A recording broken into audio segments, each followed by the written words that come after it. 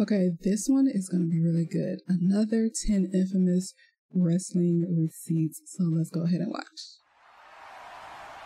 1, 2, is this on?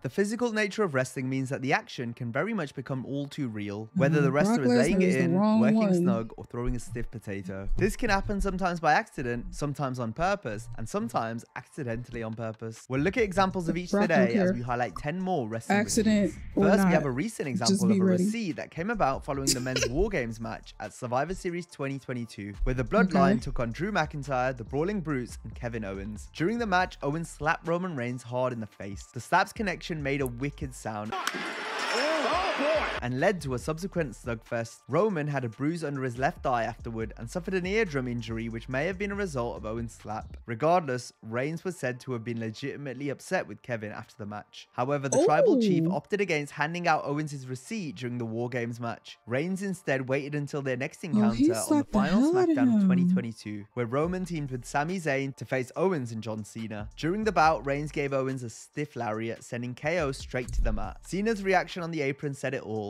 Roman with a clothesline! It was one hell of a shot by the head of the table, but it was Owens who had the last laugh when it came to the match, as it was he and Cena that got the victory. Although he did suffer a nasty...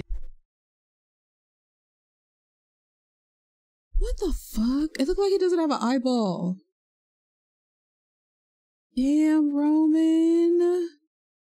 bruise to the eye at the hands of Reigns. Next, we have a receipt that was 2.5 years in the making. It all started with the NWO's parody of the Four Horsemen from WCW Monday Nitro in 1997. Arn Anderson and his wife were unhappy with Kevin Nash's impression of AA. They took Nash making fun of Arn's drinking habits as a mean-spirited personal attack. The Horsemen were meant to get their revenge on the same night of the parody. However, plans changed. Then, once the Fall Brawl War Games pay-per-view came around, the Horsemen were decisively beaten by the NWO. And with Arn Anderson having retired from the ring earlier that year, it appeared as though the Enforcer wasn't going to get any form of payback on Nash. That was until January 2000 when Anderson made a run-in during Nash's match against Bret Hart on Nitro. When Nash was outside the ring, Arn ran down and attacked Kev from behind with a lead pipe.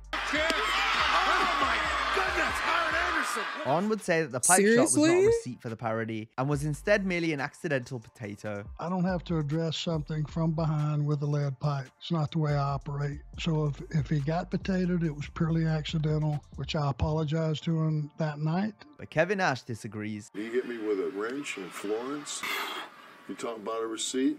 Lightning bolt shot out of my ass. Either way, it was the first time Arn was able to get physical with Nash after the parody, even if it occurred during a different storyline a few years later. A receipt on its own is bad enough, but a receipt at the hands of an unprotected steel chair shot is the stuff of nightmares. A receipt of this nature occurred during the Raw Elimination match at Survivor Series 2004. Maven was assaulted before the match by Snitsky, who landed some stiff shots. When he returned, he went straight for Snitsky. Maven hit a jumping elbow which hit Snitsky square in the eye. This cut Snitsky open and left him with a nasty gash, with blood dripping down his face onto his chest. Since Snitsky was booked to get himself disqualified by hitting Maven with a chair, it was important for Maven to lay it in so that Snitsky had a suitable reason to get his revenge. And even though Maven struck Snitsky by accident, it worked out for the better given the nature of the angle, and Snitsky responded with a thunderous chair shot.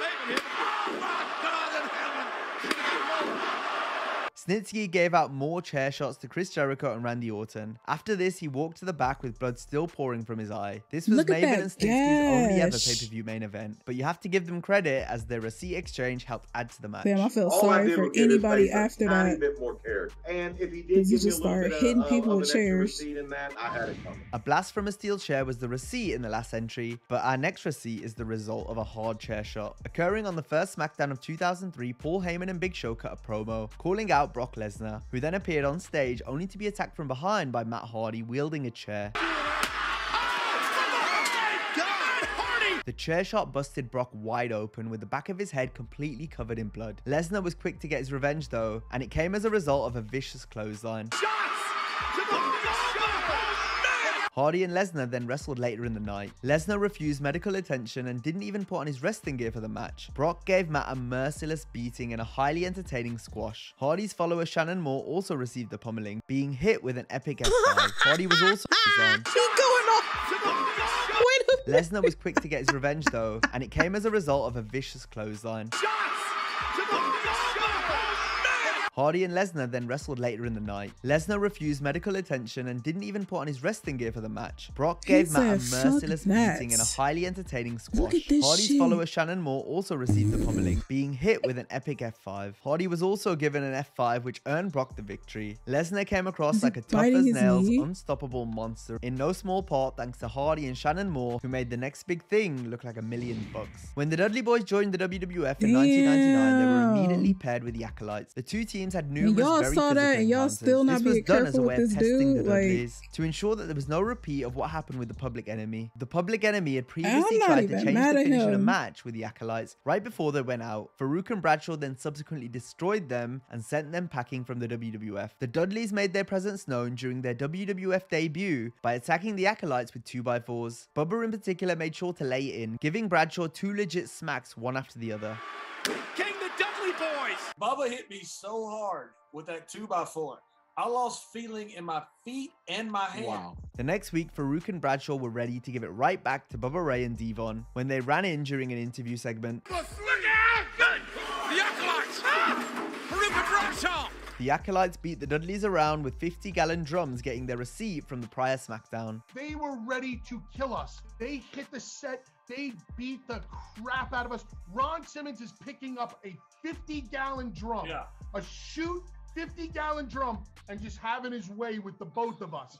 These are all live rounds. After the segment was over, both teams shook hands and thanked each other. The Dudley Boys had proved that they could hang and do business whilst earning the respect of the locker room who were watching on. Celebrities in wrestling can be hit or miss, as seen from the Jackass Crew's appearances in WWE. In 2006, Steve-O enraged Umaga due to not staying down after a beating, instead laughing after being attacked, leading to Umaga legitimately knocking Steve-O unconscious. Johnny Knoxville will have been hoping he fared better than his fellow cast member during his WWE run, which began when Knoxville entered the Royal Rumble match in 2022. However, things started with a rough exchange initiated by Knoxville. AJ Styles gave Knoxville one free shot, to which Johnny responded with a clubbing forearm.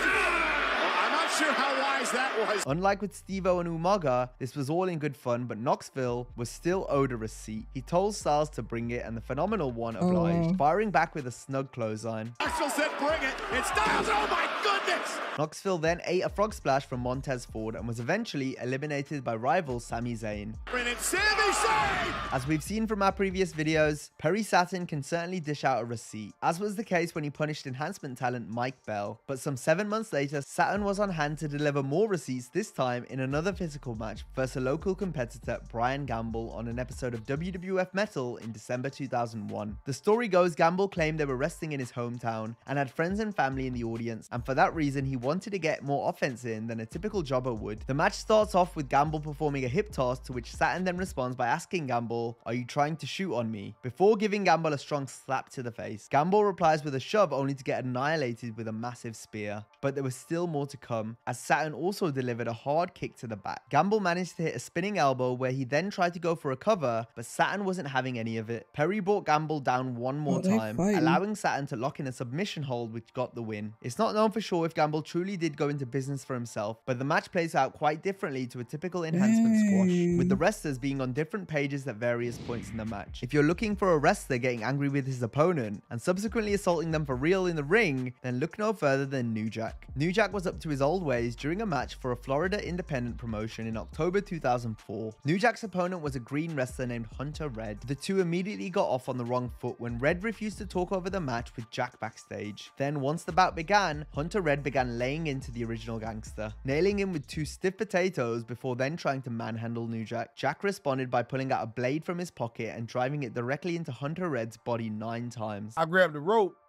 and I pulled a knife out and started stabbing him. I stuck him like 9 times. What? What the? Oh my! He's stabbing this mother. Run! The few fans in the audience reacted in complete horror. New Jack had to be pulled away from his opponent by the promoter. New Jack was charged with aggravated battery and faced up to 15 years in prison. However, he was given a lifeline by the victim of his assault, Hunter Red. Red agreed to drop the charges provided he and New Jack turned the incident into an angle and toured around the Florida independent circuit, wrestling matches against one another. New Jack agreed provided Hunter Red dropped the charges first. Once Red did so, Jack left Florida and never spoke to Hunter Red again. He went and dropped the charges. I went home. and I left Florida. Rikishi's always been known as a fun-loving, jovial character that never failed to entertain the people, so it was a surprise to fans when he lost his cool whilst wrestling a tag match in the WWF's former developmental territory, HWA, in December 2001. Rikishi wrestled against a team featuring Haku and Russ McCullough. A planned spot was to see Russ hold Rikishi in place for a kick from Haku, only for Rikishi to move, leading to McCullough getting accidentally hit instead. The problem was Rikishi was supposed to move to the left, but ended up moving right instead, meaning Haku's kick hit Rikishi hard in the face. This infuriated Big Kish, who went to the outside, grabbed a fan's chair and went straight for McCullough. Rikishi rained down chair shot after chair shot, completely bending the chair in half and forcing McCullough to retreat to the back. Rikishi was none too pleased with being potatoed, and there was a further altercation once the wrestlers got to the backstage area. It was there that Rikishi and other Samoan wrestlers threatened to beat up Russ. McCullough had already been told that his contract wasn't going to be renewed, and he was allowed out of his deal early straight after the match. For our last entry, we go to Japan in 1990, where a huge interpromotional match for the IWGP Heavyweight Championship saw All Japan's Stan Hansen challenge New Japan's Big Van Vader in one of wrestling's stiffest ever matches. Even before the match began, Vader suffered a broken nose whilst on the outside after Hansen swung his cowbell at him. He was telling me, he says, you know, you hit the thing came back, broke my nose right off the bat. Once things got underway, the physicality continued, with both men hitting each other for real, with Vader in particular landing some very stiff shots. Hansen responded with a melee in the corner, where he ended up sticking his thumb into Vader's eye, causing it to pop out, resulting in an insane visual. Vader showed incredible toughness, pushing his eye back into his socket and holding it in place with his eyelid. The match continued, as did the punishment. The two men beat the holy hell out of each other, with the action eventually spilling to the outside. The match ended in a double countout after both men continued brawling in the crowd. All the bones in my face had to be fused. So I mean, all my cheekbone was broken. All this was broken. My whole nose was cracked. I didn't know all that. Was required on Vader's face following the match. And that brings us to the end of this video. As always, if you enjoyed the video, be sure to give it a like and subscribe to the channel. Being a wrestler sounds really cool until like some actual crazy injuries happen to you. And then you just don't want to do it anymore. Just all the dreams of wanting to be a wrestler just goes out the window. But yeah, that's gonna do it for this reaction, y'all. Leave some comments down below. Let me know what you guys think. And I will see you guys later. Bye.